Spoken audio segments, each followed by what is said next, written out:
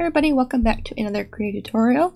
Today we're going to go over some changes that were made to the pop-up palette in Krita in 5.1. They're very simple, nothing too crazy, but still worth going over. So just as a refresher, if you right click anywhere on your canvas, you will bring up this pop-up palette. And here we have a couple things. We have the color selector, or the color history. So whenever you make a bunch of colors, here, I'm just using my mouse to do this real quick. Because I don't need a tablet to demonstrate this. Alright, so we have a bunch of colors here. We have the history, and when you right click, you also have the history around your color wheel. And then you also have the rotation ring on the very outside. A couple of these things people didn't really care for, or maybe you just want a streamlined pop-up palette with just the brushes. Totally understandable, no big deal. Krita understood that too. So if you go to settings and configure Krita, give it a second to load. On the left hand side, you want to go down to the pop-up palette. And what we're going to do is uncheck the show color history ring and uncheck the show rotation ring. We're going to hit OK. We're going to right click again, and now it's much simpler to look at, and it's very basic, nothing crazy, nothing fancy. You only have your brushes and you only have your color wheel selector here. Now, your color history will still be here up here in the advanced color selector if you really need that.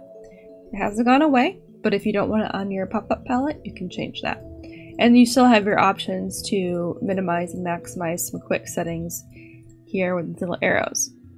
And you can still change the tagged brushes.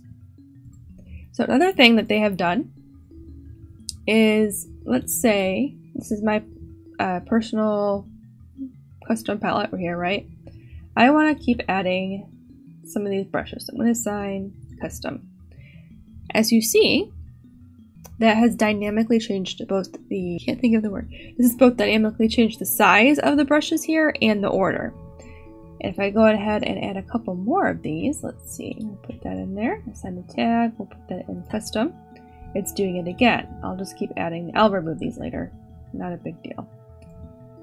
See how it's done that? It's doing it dynamically. Now, if you don't want that to happen and you only want like maybe 5 of those brushes to show still, you can go back to configure Krita. You go back up to the pop-up palette options and you can turn off the dynamically adjustable slot count. But we're gonna hit OK. So by default it's at 10. So I have 1, 2.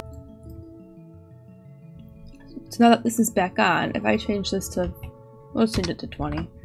Let's hit OK. So all the brushes that I added are back in, but now I want to take some of these out. So I'll go to custom, I'll say I don't want to, I'm going to remove it from this tag that's current right here. I'm going to take this, remove from this tag, and it's dynamically changing it in terms of the position and everything. So if I go back to configure Krita, I don't know why this is taking so long to open the settings. I'm going to uncheck that and hit OK. So I have the new maximum set at 20, so it's automatically going to show me those 20 slots no matter what, even if they're empty. So if you're making a new custom palette for yourself or a tag, and you always want to make sure you have like 10-20 brushes in there for whatever reason, I don't know why you would have 20 brushes all at once, but maybe you do. You can say, alright, I'm always going to have 20 brushes available at minimum for every new tag that I make for my custom brushes or whatever organization method you're using. So that's what it's going to look like. Now, again, just reiterating the point, if you have it set to a minimum of 20, but you don't want it to look empty here, you just turn on the dynamically adjust slot or leave it on because it's on by default. And it's just going to look like that until you fill it up to the maximum number that you have. And that's really it for the pop-up palette that's been changed. I'm going to remove some of these because I don't need them in this tag. I'm actually going to keep that one there and remove this one. Alright, so that's pretty good for me. That makes me happy. And that's it for the pop-up palette. I think it's pretty neat, the changes that they've made to it. They're not anything crazy, but they're like little extras that I think are worthwhile having. Hopefully you learned something in this video. If you have any questions, as always, leave them in the comments below. I'll do my best to answer them. Make sure to like and subscribe, and I will see you in the next video.